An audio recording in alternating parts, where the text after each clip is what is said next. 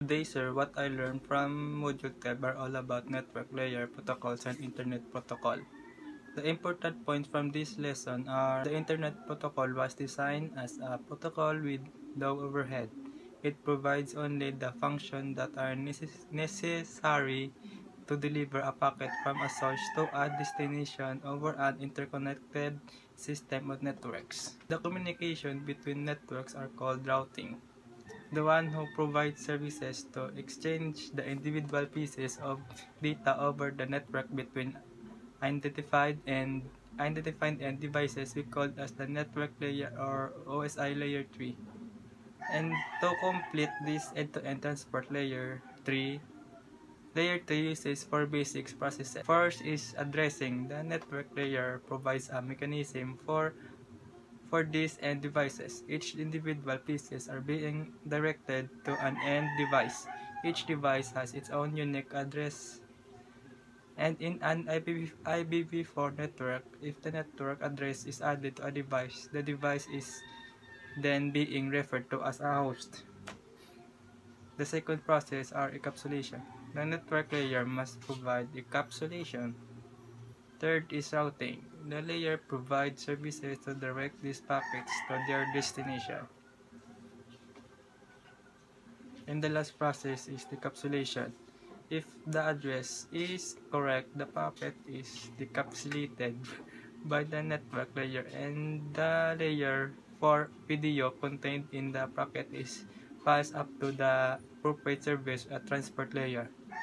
The network layer also has three basic characteristics. These are connectionless, best effort, and media independent. Connectionless means that sending a data to someone without notifying the recipient in advance. Second is the best effort service. Unreliable means to transport the packet between the host while placing as little burden on the network as possible. Third is media independent. It is the responsibility of OSI data link layer to take an IP packet and prepare it for transmission over the communications medium. An IPv4 protocol defines many different fields in the packet header.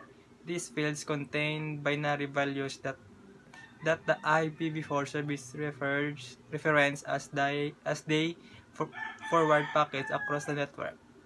And these fields are the following. IP source address contains a 32-bit binary value that represents the packet source network layer host address.